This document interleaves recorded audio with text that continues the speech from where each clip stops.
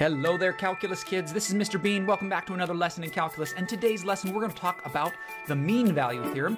Not that it's an angry theorem, it's just the average theorem.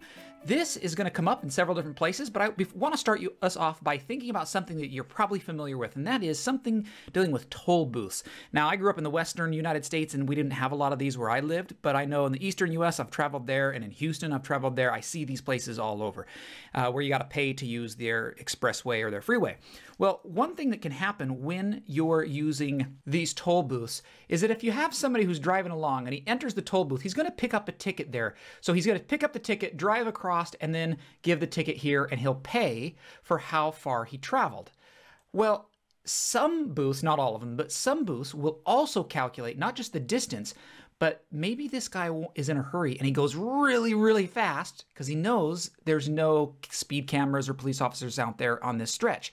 So he takes off and is just going really super fast. Maybe he's going like 85 miles an hour traveling down here, 90 miles an hour. And then when he gets here, he starts slowing down before he gets there so he doesn't get in trouble. And then he turns in his ticket. And when he turns in his ticket, the guy, maybe not this guy, but maybe the system records he was speeding. How do they know that? They know he was speeding because they know the distance between here, point A, and point B. And if he was, let's say he was averaging, let's say they know that his average speed was 78 miles per hour because they take how long it took him, the timestamp, versus how far this was. I should say how far it was divided by how long it took him, right? Because it's miles per hour. Okay, so they know that was his average. Well, if he averaged 78, then somewhere along here, I'll call it point C, somewhere along here in the middle, he had to have been traveling at least 78 miles per hour. They know he was going that fast. In fact, because he had to slow down here, he was even going faster than 78 miles per hour. Okay, that's what the mean value theorem is. They take the average rate of change, and by taking the average rate of change, you can determine, you know that at least one place you had to be going that speed, or the instantaneous rate of change has to equal the average rate of change. They must equal each other at least 1 point somewhere in that interval. All right, so let's formally define this, because this is the mean value theorem. So we have a function f is continuous over an interval a to b. Now notice it's a closed interval, so you want to say a closed interval with brackets a to b. And we also know it's differentiable over that same interval, but this one can be an open interval. We don't care about the endpoints being differentiable, we just care about what's in between. So then there exists a point, now look here, a point C somewhere in the middle of a and b, where that instantaneous rate of change equals the average rate of change. Okay, so that's this, where the instantaneous rate of change is going to equal the average rate of change at some point C. This is incredibly important to understand. It's real simple. You just take the derivative and set it equal to the average rate of change, or the slope between 2 points on that interval. All right, let's draw something to bring home this point. How about we draw a cubic function, something like that, and I'm going to determine that I have some point, I'll call this one right there point A. So that'll be my point A, and I'll call this one right here my point B. Okay, so just draw something like this, and then we're going to connect them. And I really hope I can draw a straight line, and okay, that's close enough. I'm happy. That's not really totally straight, but it's pretty good. So if we draw a straight line on this, what that gives us is the secant line that would give us a slope between A and B. So we have whatever that slope is the average slope, or the average rate of change from point A to point B. So the mean value theorem tells us that somewhere along this function, there's going to be another place that has a slope of the average, at least one place. So can you just visually look at it and see? If I'm looking at this thing, where's there a slope of that? An instantaneous. I'm going to look around here. I'm guessing like right about there, right? Because you can see the tangent line would be about even there. And then I'm also thinking somewhere probably right about there. So if I were to take this line and do parallel lines of that, copy this line and drag it right there, and you could see there'd be a tangent line. And I could copy this line and drag it right there, and you'd see there'd be a tangent line. And so I would have, in this instance, two values of C that are inside this interval, where the average rate of change, this slope of the secant line, is equal to the instantaneous rate of change of the function somewhere else. Okay, I know that might have been a little confusing. I got a lot of marks and lines on this thing. So this is basically it right there. That's what we're going to be doing today. So the first off, we've got this closed interval 2 to 6, and let's find the average rate of change. So this is how we do the mean value theorem. We first got to figure out what the average rate of change is. So that means we need f of 6 minus f of 2. So it's the change in y over the change in x. And if we figure that out, so I'm going to have, let's see here, squared is negative 36 plus 3 times 6, 18, plus 10. And then I've got my fraction here, minus, and then I plug my 2 in, and I get a negative 4 plus 3 times 2 is 6 plus 10. All over 6 minus 2 is 4. Okay, so when I work through this and solve all this, I get negative 20 over 4. And some of you are like, wow, Mr. Bean, you were really good at this. No, I did this already. I practiced to see what the numbers were. Okay, so you get negative 20 over 4, and then that's going to equal negative 5. So the average rate of change, or in other words, the slope between point A and B from 2 to 6, the slope is negative 5. There's our average rate of change. Now we're going to apply the mean value theorem and figure out when does the instantaneous rate of change equal the average rate of change. So when does the instantaneous is f prime. So let's figure out what's f prime. I'm taking this thing up here. The derivative of that is negative 2x plus 3. There's f prime, and I set it equal to the average rate of change, which is negative 5. And then we solve that, and you get negative 8 over here. So x will equal 4. So that is the point on the interval from 2 to 6.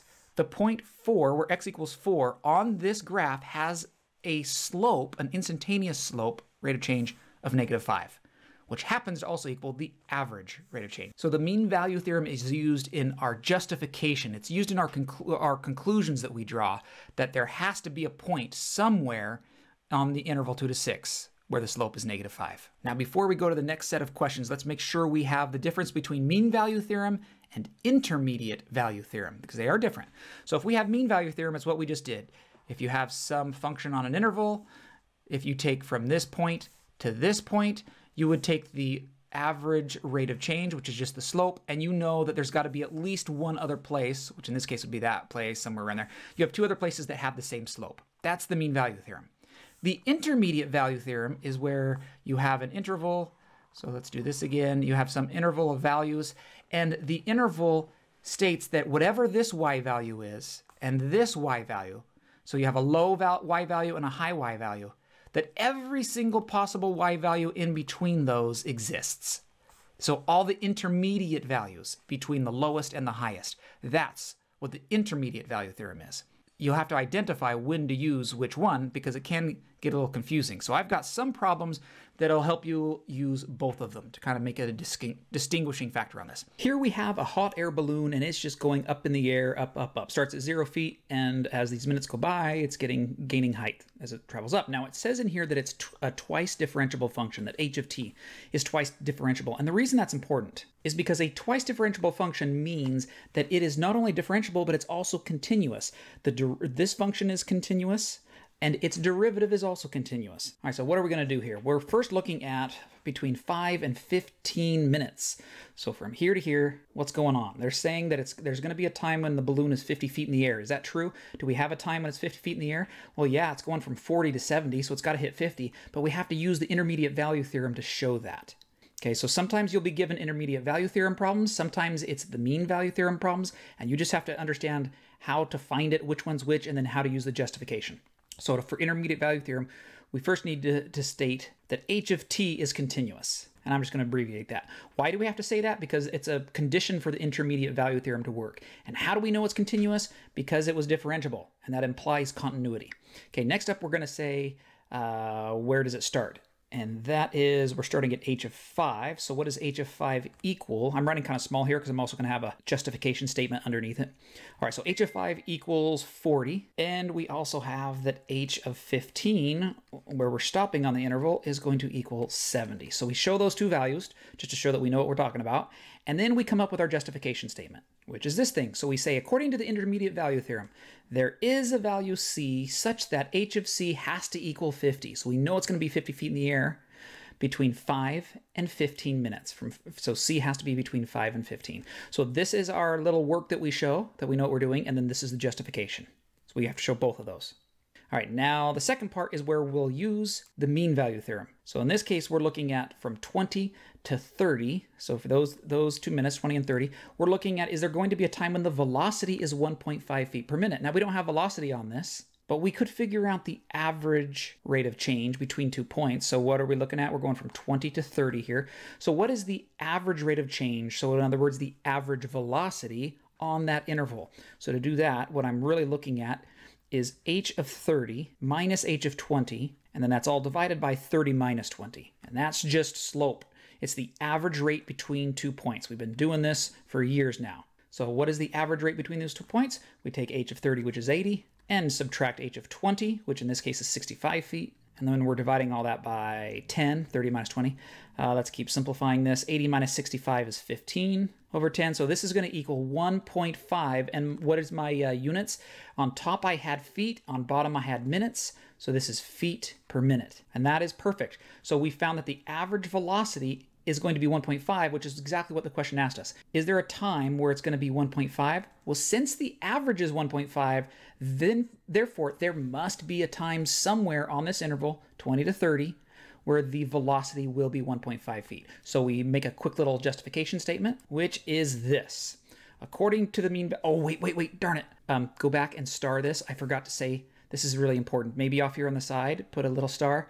And I forgot to kind of start off by saying that h of t is differentiable. I forgot to start with that. Just like we did on the last problem, I showed that this h of t is continuous. To use the mean value theorem, we have to state that h of t is differentiable. Differentiability is required to be able to show that we can use the mean value theorem. Okay, so once we've done that, then we show this little work, and that work shows that it's 1.5. Then our justification statement is, according to the mean value theorem, there must be a value c between 20 and 30 minutes in which the rate of change of h, which is the velocity, has to equal 1.5. All right, and that finishes everything up. So I have on the practice isn't very long, and I have a variation of test prep problems I've put in this packet in this lesson, because there's so many different ways that mean value theorem can be asked on an AP exam. So I'm giving you a variety of problems to kind of work through here. All right, rock that mastery check. This is Mr. Bean signing off. I'll see you back in our next lesson.